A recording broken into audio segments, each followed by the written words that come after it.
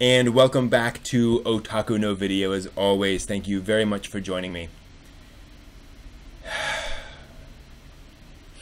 Have you ever watched a show or a movie where it just pushed these buttons, where you recognize the technical expertise, you recognize why people might like it, but you really can't enjoy it?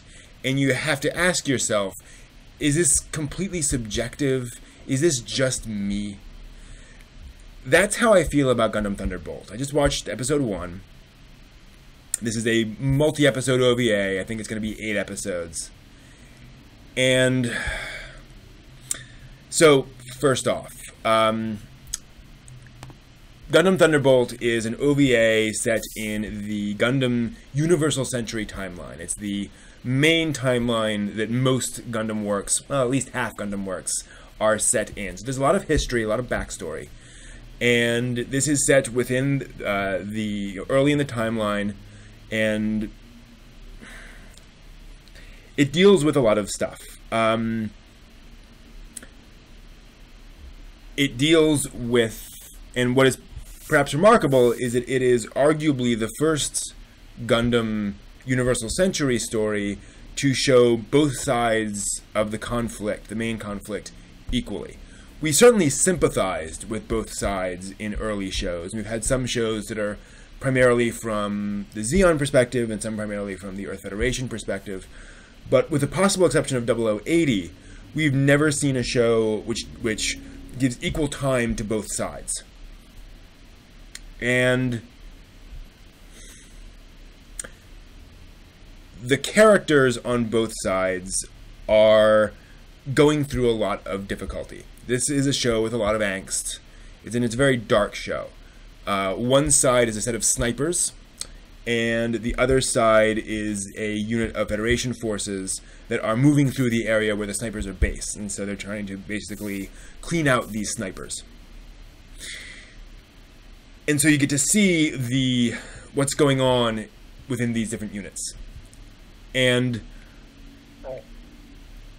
here's the problem.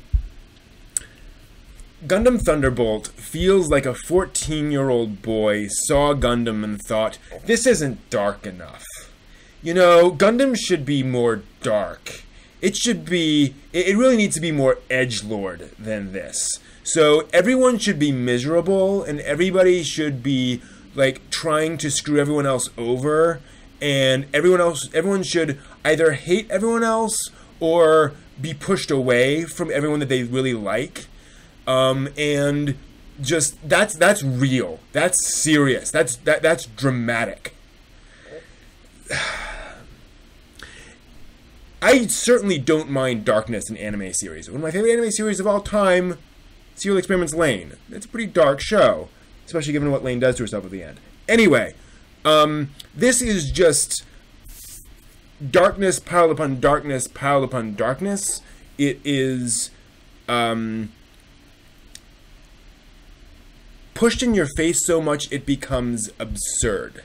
And that's the problem, is that there's just so much attempts to be, again, kind of edgelord, that it goes over the top. Every time you meet a nice character, any character who is not dark and brooding, they will either die or be tragically screwed over and end up dark and depressed at the end of the episode. With one exception, and it's pretty clear that's the direction they're heading with that character anyway. It's really, really frustrating. And again, I can't tell if this is just me. If I'm just reacting against this darkness, or if this darkness seems reasonable to other people, if it seems like a valid directorial choice. But I don't know. It feels like Brad Bird talks about this with animation, where he says there's this tendency among animators to try, if you're an animator on a major motion picture, you're going to be assigned maybe 3 shots in that entire film, maybe a few more. And so you're going to spend 2 years doing these shots in the film. And so you're going to be spending months with an individual shot, which means you want that shot to be awesome. You want that shot to be amazing. You want the audience to never forget your shot. And the problem is, if every animator does that on every single shot, the film will be exhausting. The film has to have quiet moments. It has to have moments where the audience can breathe. And so some shots have to take a back seat. What Gundam Thunderbolt does is loads so much melodrama, so much tragedy into the story, at least in this episode. And again, it's about an hour long. There's a lot of material here that there's no room to breathe. It just seems ridiculous that everything bad is happening to these characters. And obviously, it's not every single possible thing that could be bad, but it's just, it comes to the point where it feels like it's darkness for darkness's sake, where they've decided to be dark, so they're just going to be dark. I should point out, I've bought and I've read the first 2 volumes of the manga. This is a faithful adaptation of the manga. They leave a few things out for time, but in terms of tone, in terms of the characters, in terms of where the story goes, this is faithful. So I'm not, faulting them for that. The problem is it just doesn't seem... It's not entertaining. It's one note. It is just the same thing happening to everybody all the time. Now, let me take a break from that. The animation quality is certainly impressive. This doesn't have quite the budget of, say, Gundam The Origin, where clearly every background character has some movement going on. There's a lot of attention paid to the animation just as animation.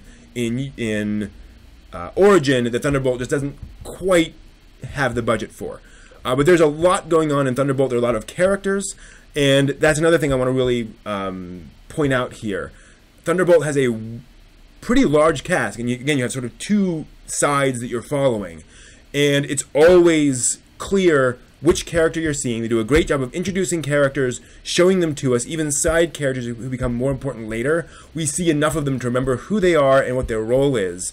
So even if you don't remember their names, when they show up again, you're like, oh, it's that guy.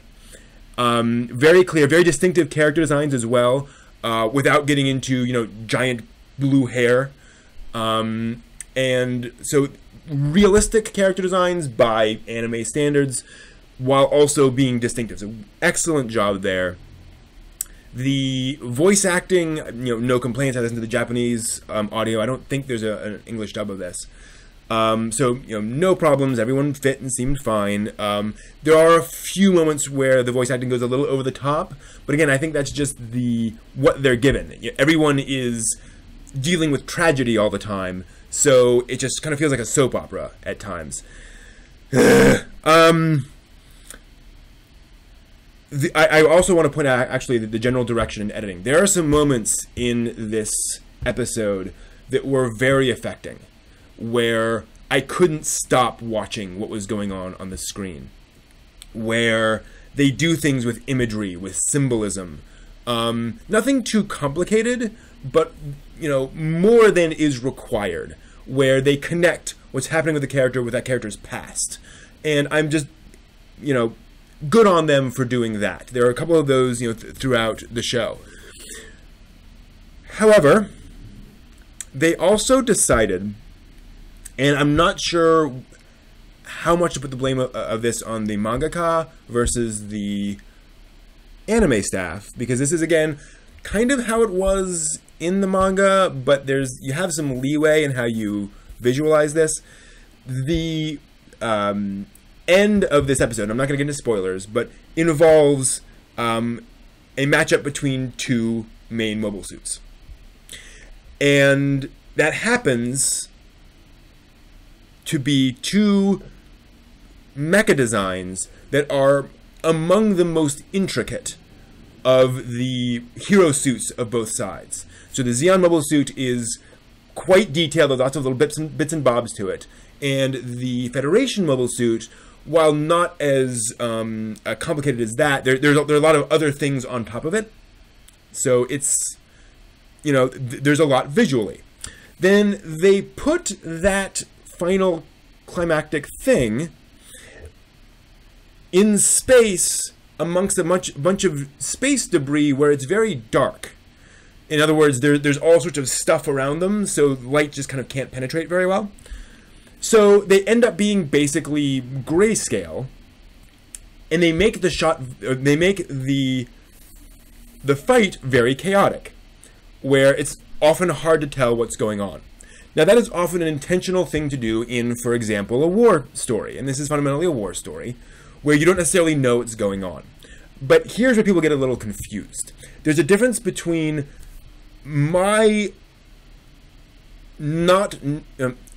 there's a difference between trying to get across what a character does or doesn't know and making the audience not know what's going on. In other words, you can get across the idea that as this character, as this pilot, I can't tell what's going on. That's useful. When you make that chaos something that then is translated to just what the audience is watching, where the audience can't tell who knows what, that's not helpful, and that's what happens here. And because these are complicated mecha designs in a more or less grayscale environment where there's lots going on, I couldn't tell a lot of the time what was going on. You know, why choose those mecha designs, and then why make it that dark, and then why make it that chaotic all at once?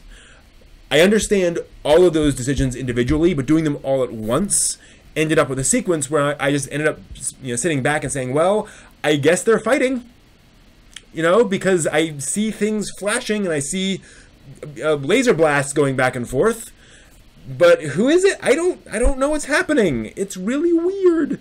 So that was really disappointing. One of the things I like about Gundam is its clarity. It is generally so good at making you understand who the characters are, what they're doing and why they're doing it, and what their status is over the course of the series. One of the most amazing things about the original Mobile Suit Gundam is how much you know about the main characters by 2/3 of the way into that show. Not just their personalities, not just their interrelationships, but what's going on in the larger war, what's happening in the bigger plot. All these are clear. And again, while Thunderbolt does a good job of showing your characters and showing their stakes, the fact that these action sequences just get so chaotic at the end, in your climax, again, you can be chaotic in sequences moving up forward where it doesn't really matter, but in that big climactic face-off, that's disappointing. So this is the first Gundam I've ever seen where I do not plan on watching any more of it. I've watched other Gundams where I've watched some and I'm like, I'd watch more of this, it's fine, but I'm moving on to other things for now. I'll come back to it eventually, maybe. But Thunderbolt, I don't want to watch any more of this. I don't want to watch these characters constantly struggling with constant suffering, which seems meaningless. And here's the thing, I understand. That's what war is often like. That is what war often feels like. And I get that they're trying to get that across. I'm not faulting them for that. I'm faulting them for the fact that that is the entire story. Is just tragic things happening one after the other. It becomes melodrama. It becomes a soap opera. So, and again, I still can't figure out if this is just my personal reaction or not. This is one of the most beloved Gundam storylines. The Thunderbolt manga has long topped the list of one of the Gundam manga to animate. Like, everyone wants this animated. And I just don't get it. I don't understand it. I don't understand why I am having such problems with this. But those are my thoughts on Gundam Thunderbolt. I hope this is useful. I hope this is helpful. Again, you may go in and watch this and enjoy it. I'm not saying you will hate Thunderbolt. I am saying that it has its flaws.